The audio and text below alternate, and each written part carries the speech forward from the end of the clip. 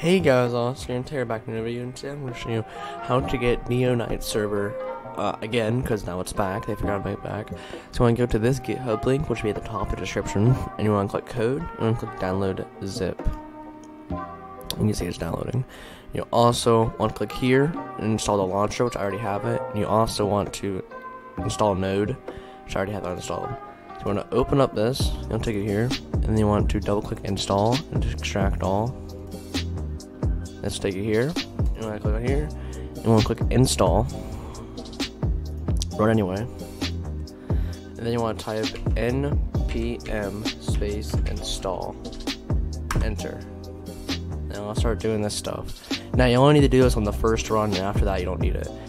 After you want to leave that open, and you want to double click run. More info, run anyway. And now you'll have the report thing. And then want to open up your launcher that you installed, and it'll be the same as the old one. Double click Fortnite launcher and you want to launch. You'll play your username, you want to click launch, and I'll cut until when we get into the game. You can see we have loaded into Fortnite devs. You can see Fortnite.dev, 100k V-Bucks. We have Renegade Raider here. Yeah, some emotes, new ones, there's unreleased ones.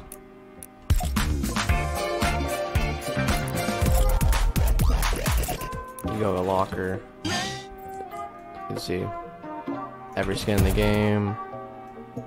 We got every cosmetic. And here's the item shop. New bundle coming out, whatever.